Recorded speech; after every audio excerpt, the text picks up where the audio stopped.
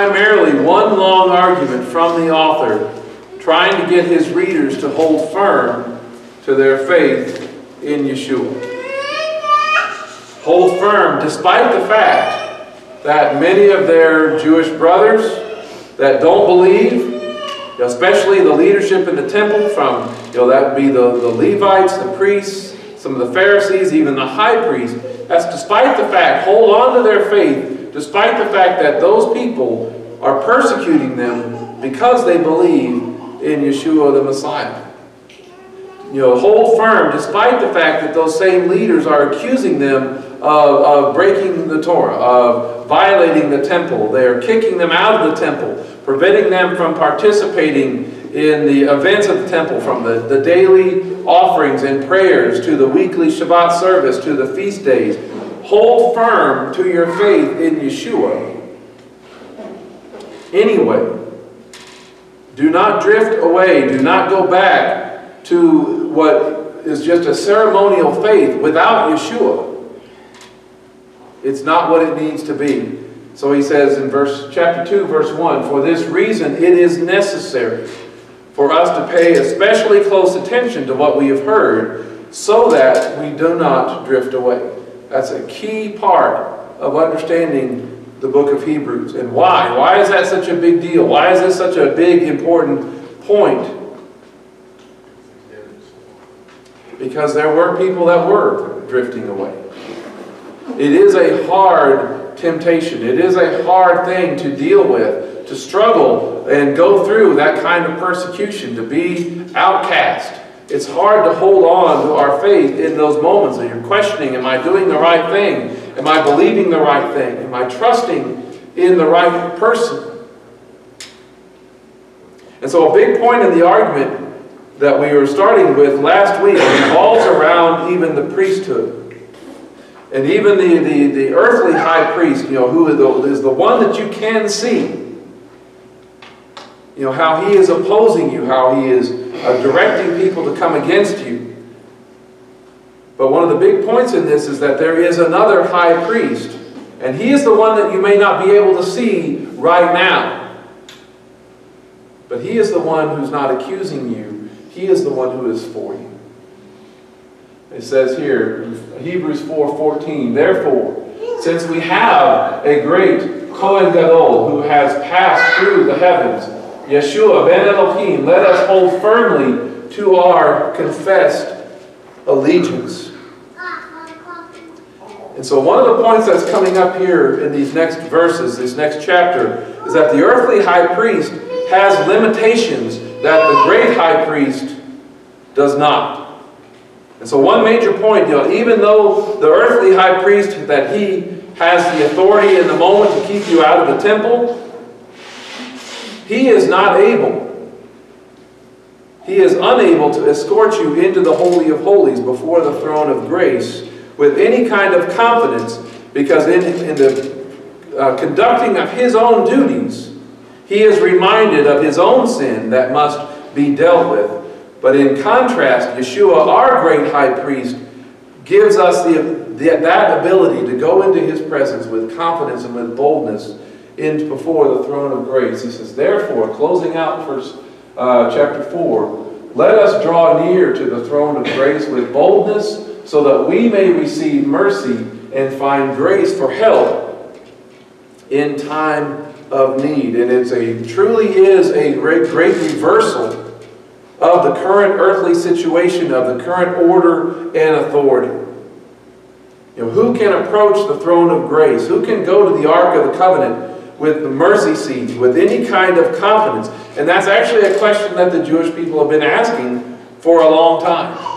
You see it back in Psalm 24. Who may go up on the mountain of Adonai? Who may stand in his holy place? It's one with clean hands and a pure heart, who has not lifted his soul in vain, nor swore deceitfully.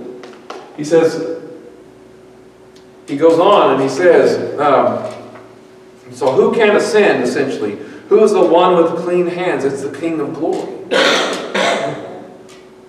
He says, lift up your heads, O gates, be lifted up, you everlasting doors, that the King of glory may come in. Who is this King of glory? Adonai, strong and mighty. Adonai, mighty in battle. Lift up your heads, O gates, and lift them up, you everlasting doors, that the King of glory may come in. Who is this King of glory? It's Adonai Tzavaot. He is the King of glory. And we know who that King of glory is, don't we? We know that that King of glory is the Messiah, the Son of David. He is the King of glory. He is the one who can ascend and enter into that throne room. And he is also who can ascend, who can go. It's anyone that he allows or anyone that he brings with him to the throne of grace. And who is that? Isn't that his people? Isn't that those who put their faith and their trust in the King of glory, in Yeshua the Messiah, because he escorts us in. He is our advocate. He is the one who speaks for us. He is our Redeemer. And so it begins what is this contrast between what the great high priest can do versus the earthly high priest can do. The one who claims to have authority to kick them out of the temple doesn't have as much authority and power as he may think. But it's the one that they can see. It's the high priest of that they can see there on earth. They're concerned more about that opinion, who is the one who is ruling, that the readers are so concerned about. But the earthly Levitical priesthood has limitations where the priesthood of the Messiah does not. And we're really only going to get through the limits of the Levitical priesthood today. So we'll continue on with this next week in terms of what about Messiah, Yeshua, and his priesthood. But in discussing the earthly priesthood limits, I want you to notice something that's important. And we talked about this a couple of weeks ago in looking at Moses.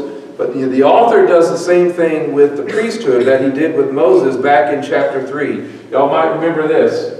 He says, "Therefore, holy brothers and sisters, partners in a heavenly calling, take notice of Yeshua, the emissary and Kohen Gadol that we affirm. He was faithful to the one who appointed him in his house, as was Moses also. For he has been considered worthy of more glory than Moses, even as the builder of the house has more glory than the house." He says, "For every house is built by someone, but the builder of all things is God. Now Moses surely was faithful in all God's house as a servant, for a witness of things to be spoken later. But Messiah as son is over God's house, and we are his house, if we hold firm to our boldness and what we are proud to hope." Remember, we talked about this a couple of weeks ago. But I want you to imagine this situation. He's trying to show how Yeshua is better and greater and more important for our lives than is Moses. But imagine for a second that Yeshua and Moses were two political candidates running for office. Can you imagine a campaign ad for Yeshua over Moses like this in today's world? What do most of our political ads look like? You would never expect a political ad to be this nice, right? They're not this nice to each other. There are some people, campaigns and candidates out there that they can't really say a whole lot of good about themselves and their record and what they stand for. And so instead, they try to say a lot of bad things about their opponent. And they call those what? They call those the negative ads, right? Does this sound like a negative ad? Not at all.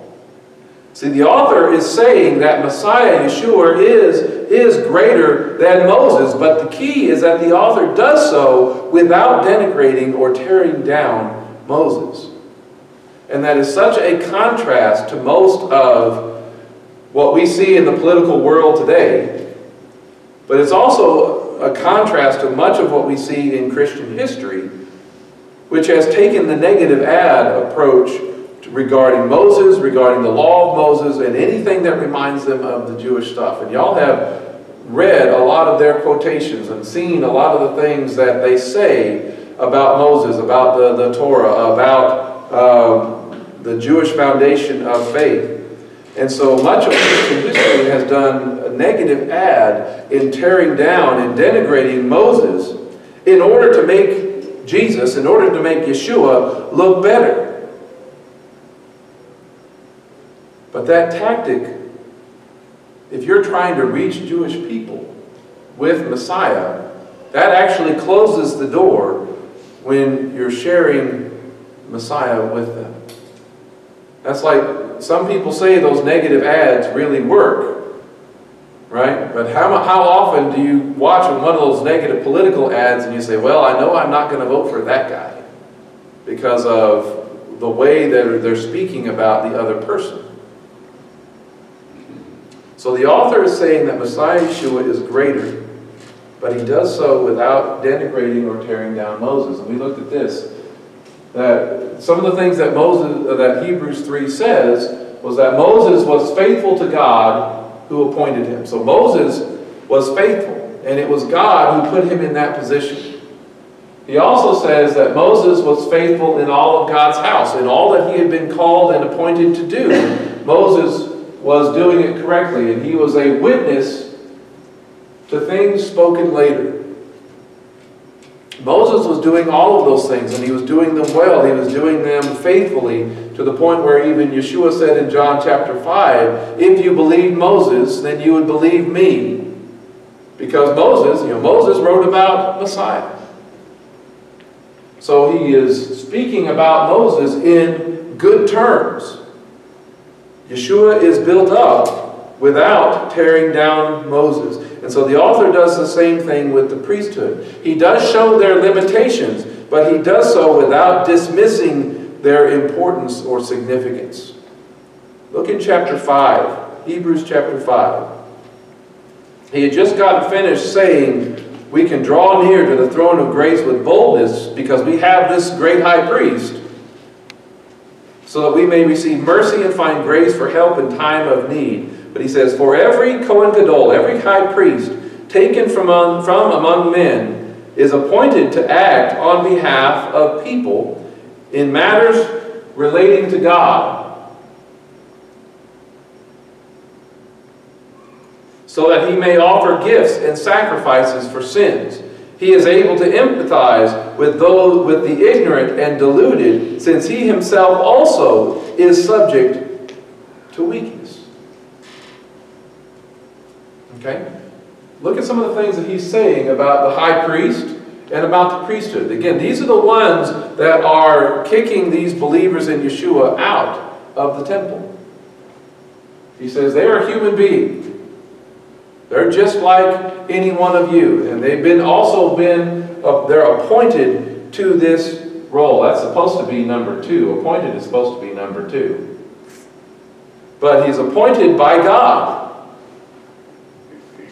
to fill a certain role, to the position that he is in. God has opened and made and created this position for a person to fill. And it's with matters relating to God. Again, does this sound like a negative ad so far?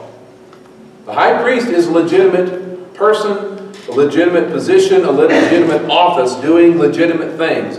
He is working on behalf of the people. That's what the high priest is supposed to be doing. He is supposed to be serving Israel. He is working on their behalf. And what he is doing is he is maintaining their relationship with God. He is making sure, the high priest is supposed to be the one who is helping them maintain and restore and keep their relationship with God in the right place, in doing the right things. And he's assisting and aiding in them and leading them in worship. That's what the high priest is supposed to do. goes on that he says in these verses, he says that he offers gifts and sacrifices and offerings. So these are gifts and sacrifices for sins, it says specifically, but those are also talking about purification. Those are talking about offerings for fellowship with God. And these are all things that are required or prescribed by the Torah. Leviticus and all these things lays it out exactly what they're supposed to be doing. And so the priest, the high priest and the priesthood are doing what God had told them to do in leading and training and guiding the people correctly. And he says the high priest also is able to empathize, or he is able to deal gently with the people, even the ones who are ignorant, who don't even know the Torah, or who are committing unintentional sins. And he is supposed to be able to empathize or deal gently with the deluded or the misguided or those who are going astray, who think, and maybe even the ones who think they are perfect or who are right with God. So they're not supposed to be harsh with those that may be going astray. And of course the high priest, the priesthood, what do they think about these believers in Yeshua? They think that the believers in Yeshua are going in the wrong direction. And so how are they supposed to deal with them? They're supposed to deal gently. They're supposed to empathize. And they are able to do that. They are able to empathize. They are able to deal gently with the people who may be ignorant, who may be deluded, because the high priest shares the same weakness of sin that they do. Because the high priest, even in his important position, is not perfect. Verse 3 says, for this reason he has to make offerings. The high priest has to make offerings for sins, just as for the people, so also for himself. And no one takes his honor for himself, but only when he is called by God, as Aaron was. All right, so he is reminded of these things. He has to make offering for sin first for himself. Before he can make an offering for the people, he has to make an offering for his own sins. And that's a rule that's prescribed within the Torah. And every time he does it, he's reminded of the fact that, yes, I have sinned before God. I am not perfect before God. I am in need of God's mercy, just like I'm going to be asking on behalf of everybody else. The high priest has to make offerings for his own sins. And then he can come and make offerings for the rest of the people's sins, because they have sinned and fallen short of the glory of God. And those are also rules, and those are also instructions that come prescribed in the Torah. So the high priest, in doing that function, and the priests and the Levites, in doing their function, are doing things prescribed by the Torah for the benefit of the people. And he says that such a person does not or should not just claim or take hold of this honor. You see how it says that there? No one takes this honor for himself. That's verse 4.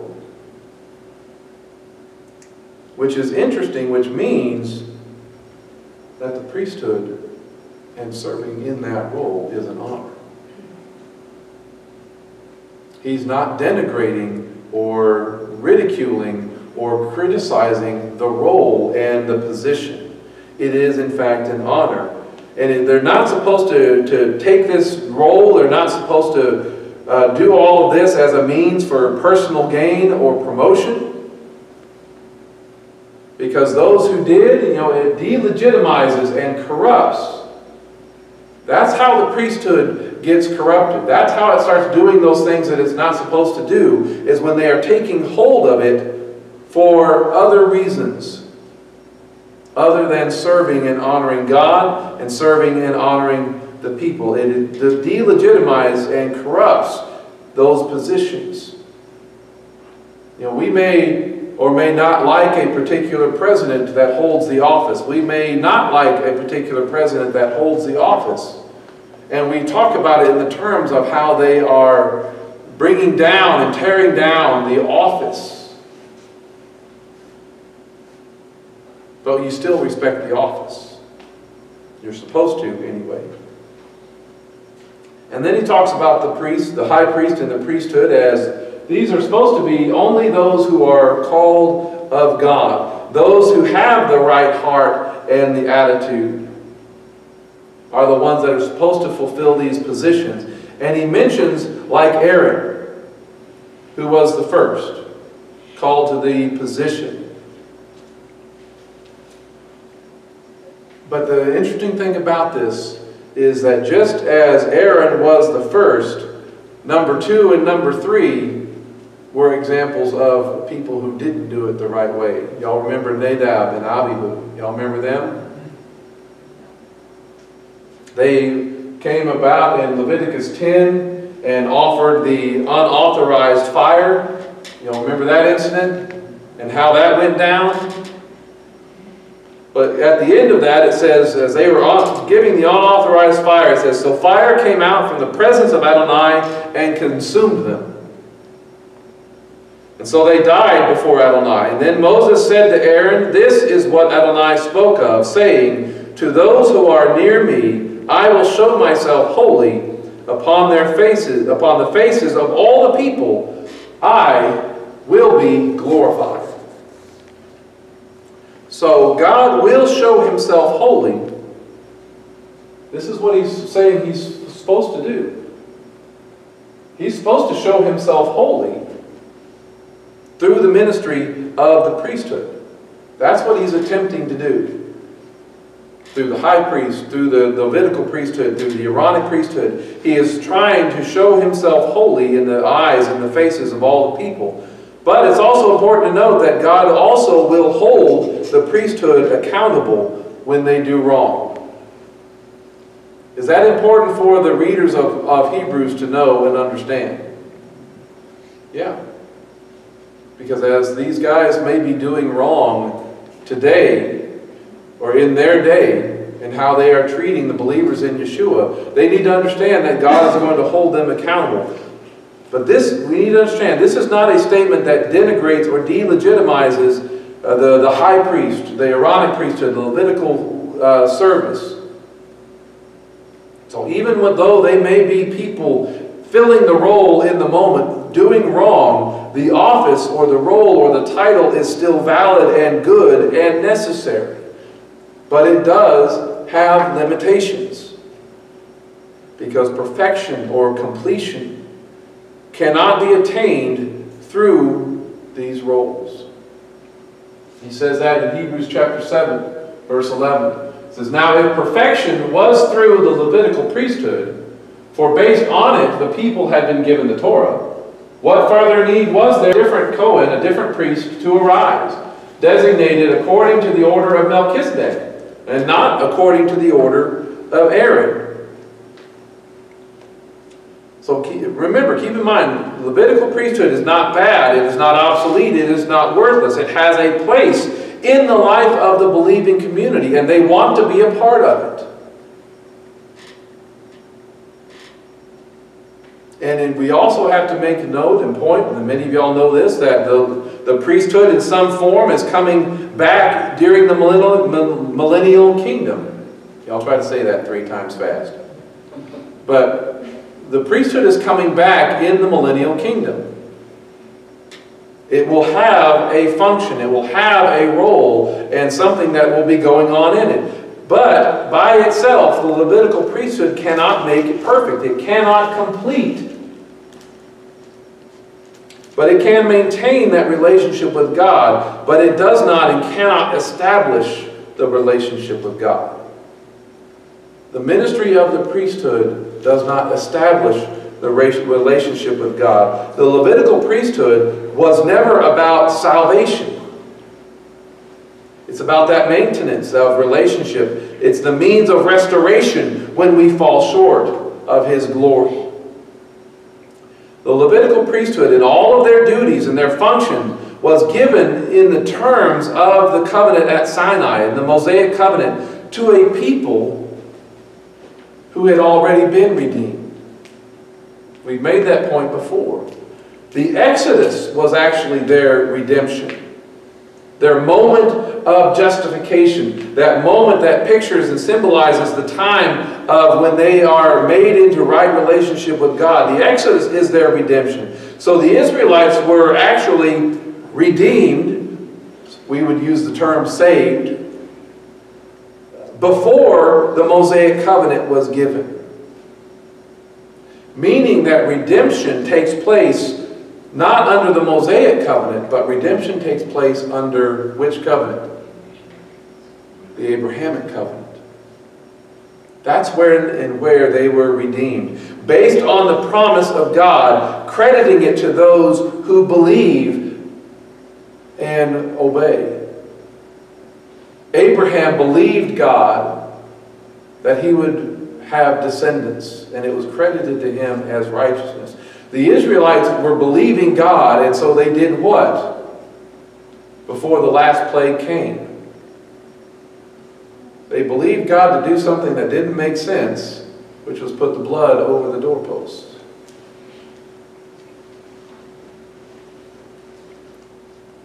And we'll get to this a bit later, maybe next week or so, but we need a priest that's actually appointed not under the Mosaic covenant.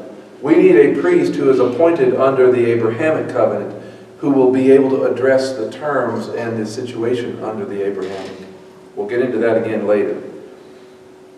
But the Sinai covenant, the Mosaic covenant, which gives us the Levites and the Aaronic priesthood, that's when God shows His redeemed people how He wants them to live. How He wants them to live in the kingdom of God. Sinai is about the way of life in His kingdom.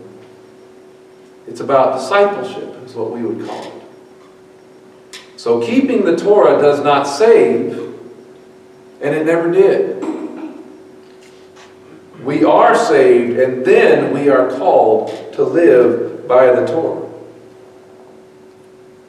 The inability to perfect the worshiper, to justify the worshiper before God, that inability to do that, that limitation by that priesthood to do that, is confirmed again in chapters 9 and chapter 10. Hebrews 9:8 says, "By this, the Ruach HaKodesh, the Holy Spirit, makes clear that the way into the Holy of Holies had not yet been revealed, while the first tent is still standing. It is a symbol for the present time. Accordingly, gifts and sacrifices are being offered that cannot make the worshiper perfect with respect to conscience." They still know that their sin is a part of their lives. Hebrews 10:1 says it like this: "The Torah has a shadow of the good things to come, not the form itself of the realities. For this reason, it can never, by means of the same sacrifices that they offer constantly year after year, make perfect those who draw near." Y'all see that? "Otherwise, would they not have ceased to be offered, since the worshippers, cleansed once and for all, would no longer have consciousness of sin? But in these sacrifices is a reminder of sins year after year, for it is impossible for the blood of bulls and goats to take away the sins." So the ceremonies that the readers were cut off from, all of those daily prayers, all of those sacrifices, the weekly Shabbat services, the pilgrimage feasts, those very things that they were considering, renouncing faith in Yeshua, renouncing Messiah, they were considering going back to those things, are really, at best, reminders that their relationship with God needs something more than they can offer. that their relationship with God needs establishment. All those sacrifices and our offerings should remind us of our need to be born again, right? That's the language that Yeshua used. You must be born again. You can't just go with what you've been doing or who you are or what has been happening all the time. You need to be born again, made spiritually alive. And so these sacrifices, these offerings, they only take on a greater meaning. They only take on a greater significance when that relationship with God is grounded and assured in the Messiah. So the priests, they have to repeat those sacrifices over and over again. And those repetitions should remind them of their need for God to provide the sacrifice for them. That's what they need.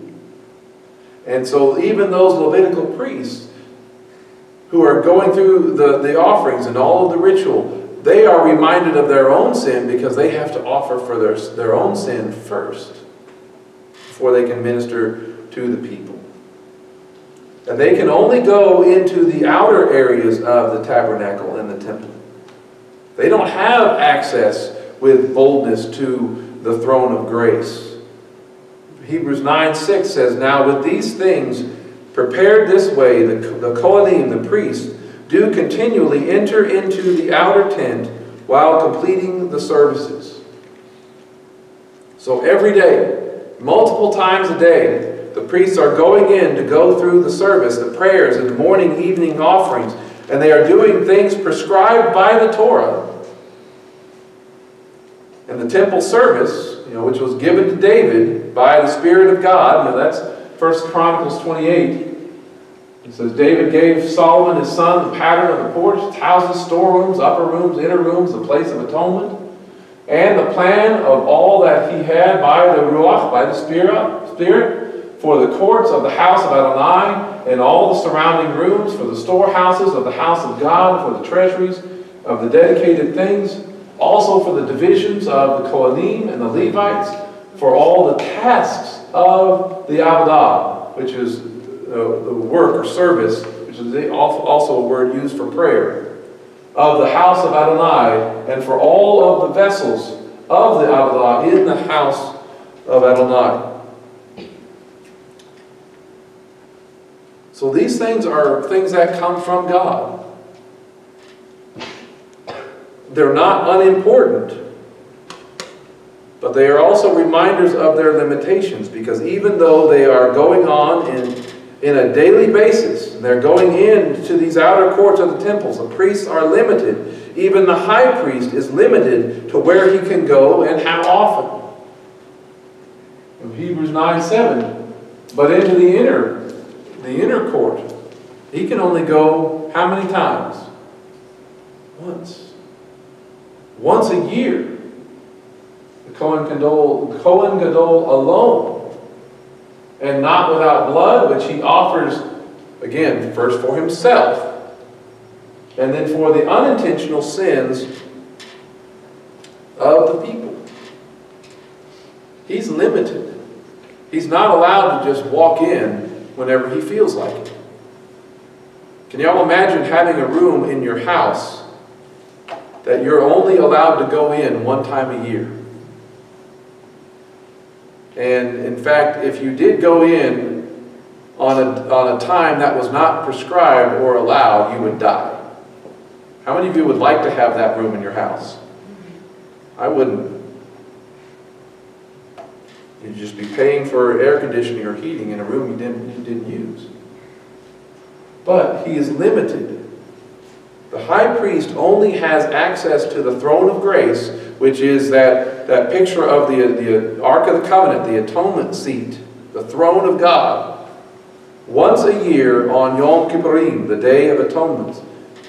And he cannot go in boldly. He cannot go in there confidently, because he is reminded of his own sins, his own limitations, And he is primarily addressing the unintentional sins of the people, not the things done on purpose. And he can only go in this, and it only lasts, is only good for 1 year.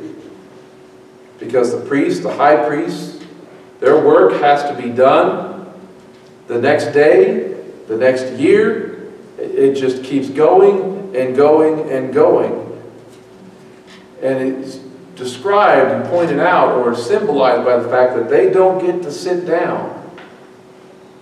But they always have to remain standing because their work is not finished. It says, indeed, every Kohen stands day by day, serving and offering the same sacrifices again and again, which can never take away, can never remove these sins. That's the limitation.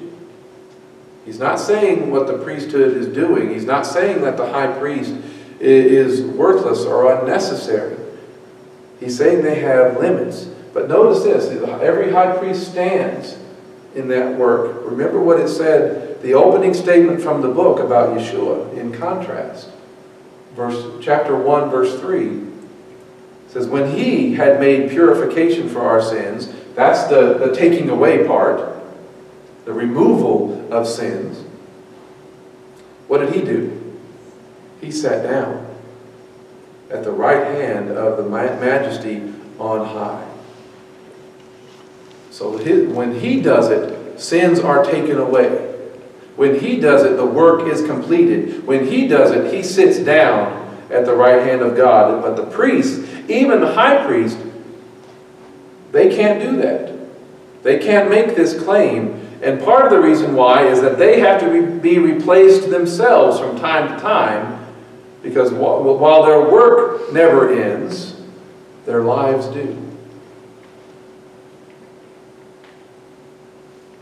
Hebrews 7:23 says, now on the one hand, many have become Kohanim, many have become priests, who through death are prevented from continuing in their office.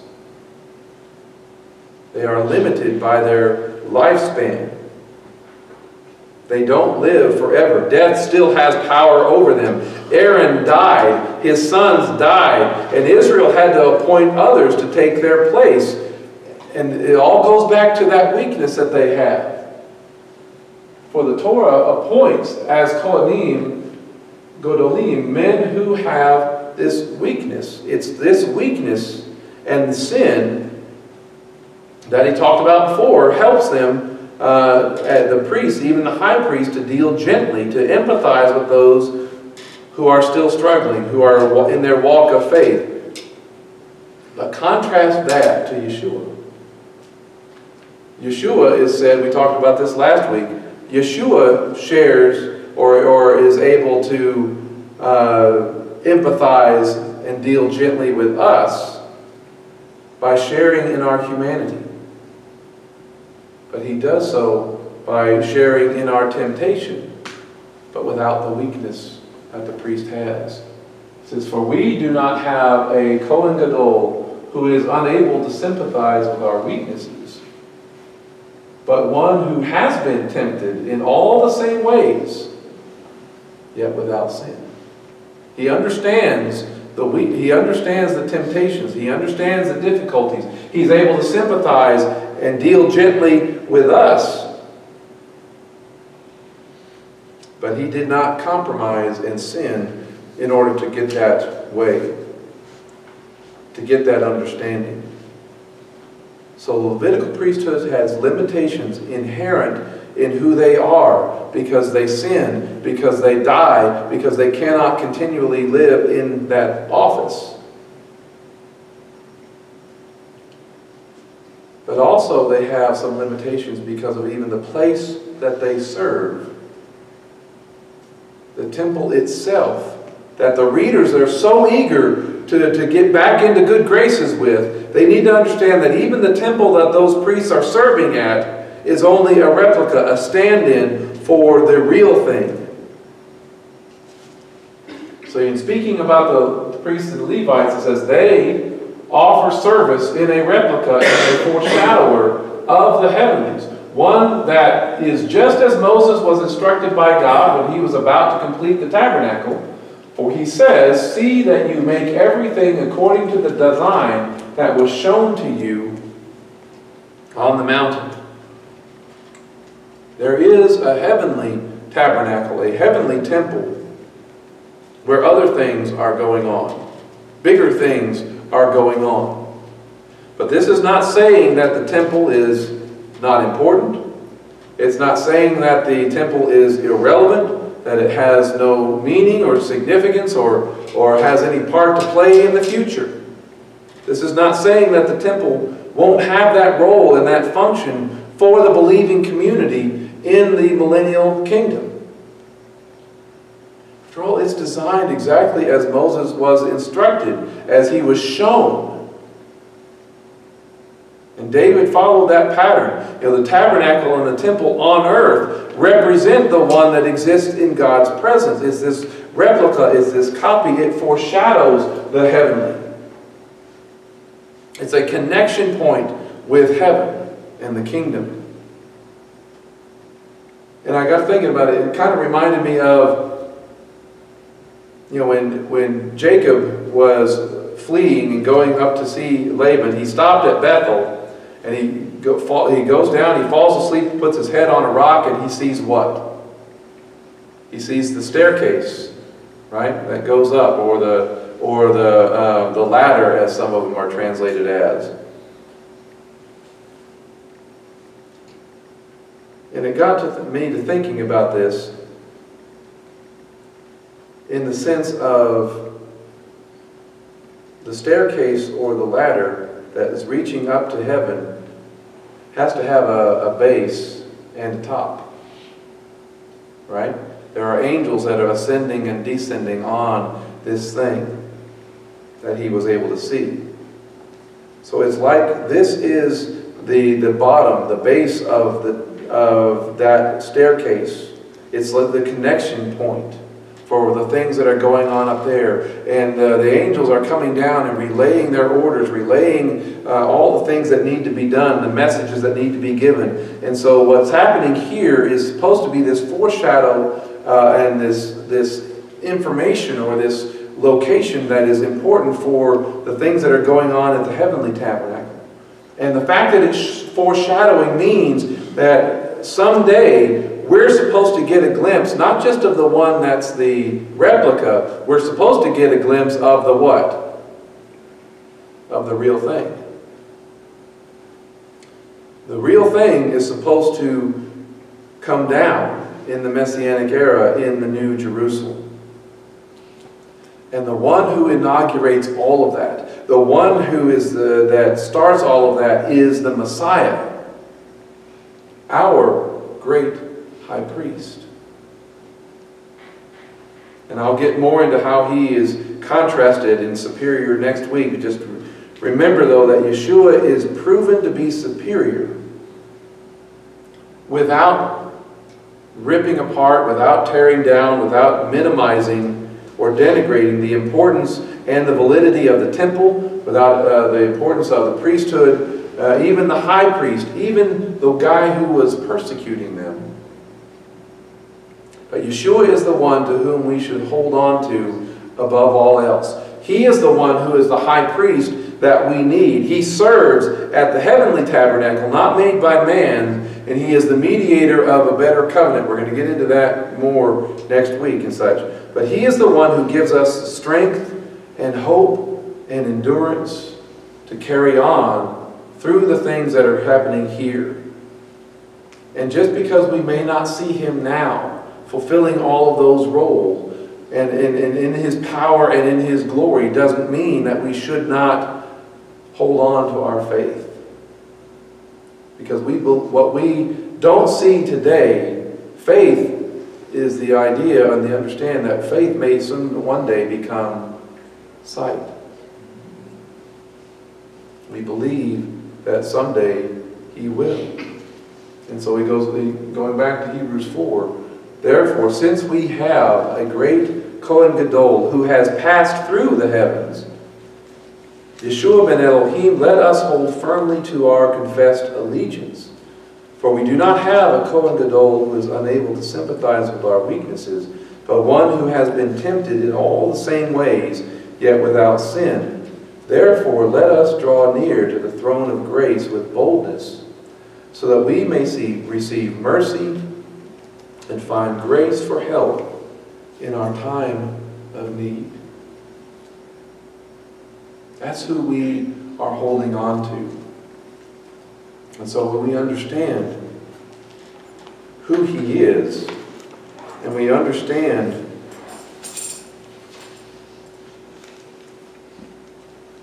what's really going on in this world, we need to fix our eyes on Him, the author and perfecter of our faith. We need to fix our eyes and keep our gaze focused on Him, and not on the troubles, not on the persecutions, not on the ones who even think that you're ignorant or think that you're deluded, because some of the things that they were saying about the Messianic believers when this was written, guess what they're saying about you? How many of y'all have heard some of those things that people say? Yeah. Most things are still said. And we may get it from the Jewish side of things who don't accept Messiah. We may get it from the traditional Christian side of things who don't know or keep the Torah. Whose opinion matters? His does. Our great high priest's opinion matters. And again, though we may not see it in effect right now, doesn't mean that it won't be. And He will be glorified. He will show Himself holy in the sight of all the people through our great high priest. And He will hold accountable all of those that claim to be speaking for Him.